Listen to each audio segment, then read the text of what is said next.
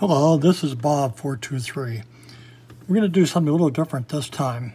I want to show you how the information from the Bob423 Surveyors is being used. The Bob423 Surveyors is a team so far of 6 people who have installed the same type of connection between their depth sounder and Aqua Map that I have. So the Aqua Map actually displays the depth at any point on the track. Let me illustrate with an example. The red track you see is one of the surveyors that we have on our team, Michael Cashio. And if I were to tap his track, it comes up with the date, 7/10/21 he went through. It shows the distance, or the actual depth of 16.16 feet at that point, the date and the time. And armed with that information, you can come up with a tide, which I did.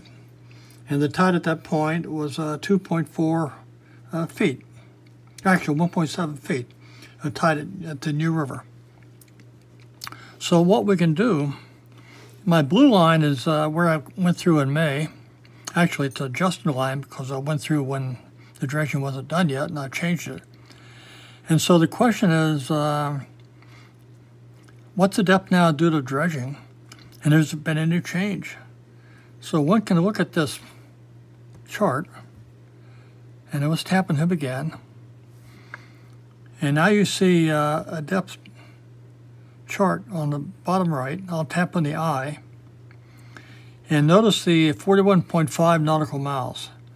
What we're going to do is expand that and get the same 41.5, so we're back where we started at. And then you see in this area of New River where the minimum depth was at. And it turns out to be 11 feet. Now we'll tap on the globe sign down here. That shows right where the minimum depth is, 11 feet. And if you were to take the 11 feet, subtract 1.7 from it, you get pretty close to 9.1. So we know now that the minimum depth through there is about 9 feet if you follow the red dotted line, and he came a little close to where the old dredge material was still at, as far as we know. But it's not any worse than that. Now you see him follow the path down. Michael went into Malhammet Bay, and I'll use his track and put it as part of the side trips and add it into the database for getting into Malhammet Bay successfully. Because if you tap on it, you can see how much feet. You saw 11.5 feet. And with a tide of about 2 feet, it's pretty good depth through there. Now, one place we were very interested in is the shallow spot by the Green Buoy 65A. There's 2 spots. There's one over here in my finger, another one over by this point. So what depth did Michael see going through that? Getting the wrong one. We want to see the depth on 711. There you go. 9.2 feet. Now that's at that point, but was that the minimum? So we go back to this chart. Take note of 0.6. We're going to expand the chart so we can see more detail. And move it until we get to 0.6 area.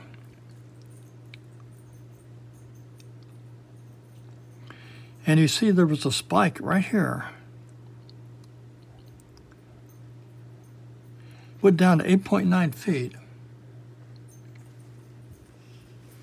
At 8.9 feet with a tide of 2.4 the next morning, resulted in a depth of 6.5 feet. That's a little shallow. And where is it at? It's at the globe. It's right there, 6.5 feet. So as of 6/29, we know the depth at that point. That's good to know. But was that the minimum?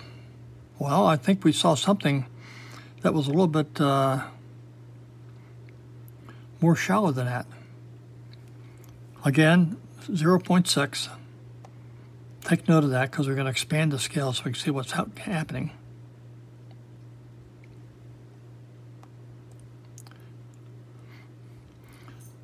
Okay, there's our 8.9. What's happening right here? Look at that. That's down to 8.5 feet. Wow.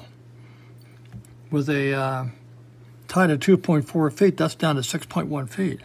Let's hit the globe to find out where that's at. Oh, it's right there. Well, that's good to know.